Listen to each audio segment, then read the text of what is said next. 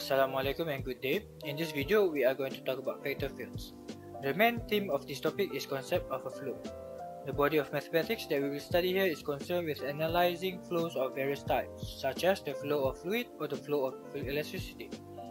We will introduce the concept of a vector field, which is the mathematical description of a flow. Now I'm going to proceed and showing you how to manual plotting the vector field. So given here is two vector fields for vector function. One is 2D and one is 3D. Okay, let's move on. For 2D first. So first you need to plug in the coordinates and then change the variables here according to the vector function. And when you get that, you start plotting. Okay, first 1 0 and then x is 1, so you move to the right one time, and then 1 1 you move to the right downwards, so you move to the right downwards, then 0 1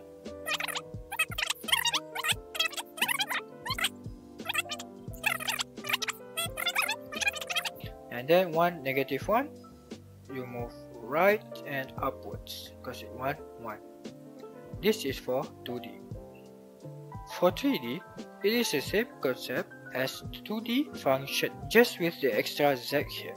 First of all, you still need to plug in the coordinates and then change the variables according to the vector function.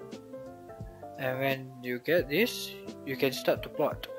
But in my opinion, it is easier to plot with the help of MATLAB software or the website calculation, and based on this you will get these two figures. So I think that's all from me, and I will pass on to my friends to proceed with this video.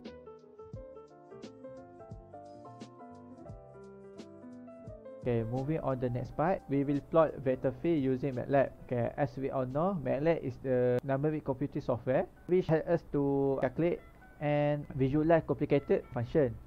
Okay, first of all, we try to plot 2D vector field, the function of s and y. Okay, this is the function s and y equal to vector si minus vector yj. Okay, so first we have to initialize variable sy, which equal to the exit size using masquerade command. Okay, masquerade is -3 is the lower axis, colon 0.5 is step size, colon, and 3 is the upper axis. For y axis, same like x axis. Okay, for vector I and vector j, based on the equation. So vector I is x, so we need to put x, and j is -1, so we need to put vector -y. Okay, so to plot the graph, we will use quiver command, where the first variable is x axis, then follow with which vector variable. Okay, by that the vector field we plot. Now we need to indicator of x axis and y axis simply by adding x label and y label. Okay, this is x label and y label based on the MATLAB. After we run the MATLAB, the graph we plot. Okay, this is the vector field 2D plot. Okay. Okay, next to 3D. Same concept like 2D, but we need to add k, because vector k, because this is the 3D. So 3D have 3 axes, x, y, and z. We need add z here, and masquerade we have to add for z. So this is vector I, vector j, and vector k. So quiver we need to put z here and k here, because it is the 3D vector field. So for label, so we x label, y label, and z label. So we move to MATLAB, and this is the for 3D vector field command. So after we run, okay, the 3D vector field we show. Okay, this is the answer for 3D function.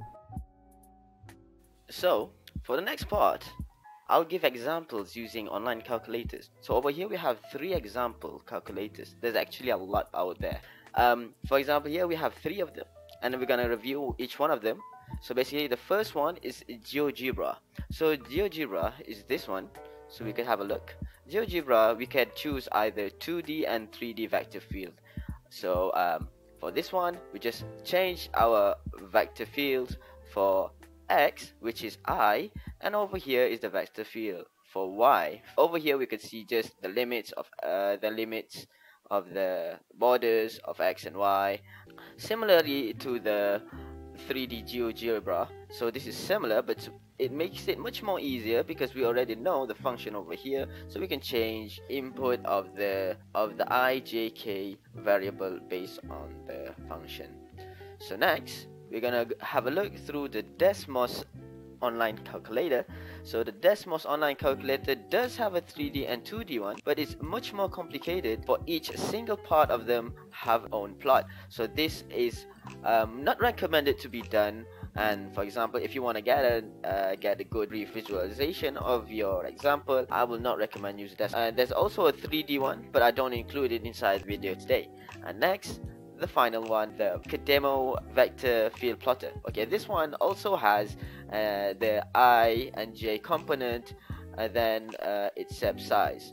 But basically, from my opinion, using GeoGebra is much more easier than using this one. That's all for online calculators. Vector fields is everything about flow. So anything related to it in the real life as we live in is anything related with flow. For example, for fluids that flows through an object, and also maybe about the gradient of a slope. So other than that, you can also visualize vector fields, wind pattern in San Francisco Bay here, or also how air passes through an aerofoil, or also the gravitational force around a body of object in space. So next, moving on to the next part that we all were waiting for, is vector field is in the finals. Questions specifically related to vector fields is not available in the finals, but there are questions that is related with vector fields, which is when we are finding the divergence or curl of a vector field. For this video, we just visualize the vector field and how to draw it out. Khalid and Sulaiman will proceed to show how to calculate these vector fields. Assalamu alaikum and good evening. I'm gonna explain the sketch for vector 3D field.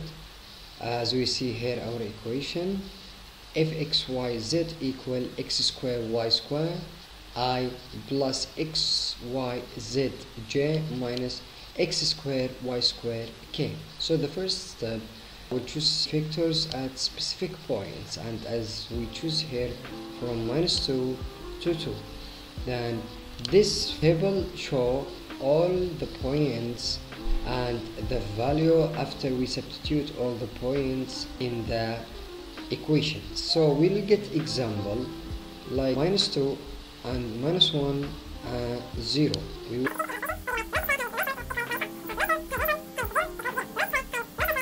After we substitute all the points in our equation and we get this value, so we will move to the graph. So after plotting the vector field, then it will look like this. Good morning everyone. Today we are going to discuss about velocity field, 2-dimension or 2D. First we have this question, sketch vector field for Vxy. We have this equation for the vector equation V, it's xi plus 2j. First we have to compute or calculate the vectors at specific points of x and y. We have had the domain of x and y. We have x from between -2 and 2, and y between -2 and 2 also. Okay, now we're going to draw the table. This is the table.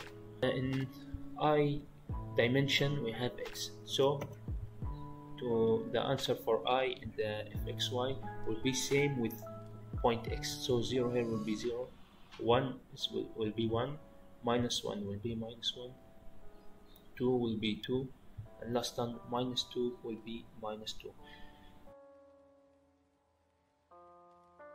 So in conclusion, vector fields is the basic component of vector calculus, where from a vector we use gradient fields to get vector fields. By that, we could determine the divergence and curls using Gauss's and Stokes' theorem, which we will learn in the end of this chapter. And over here are the formulas that we're going to use in the end of the chapter.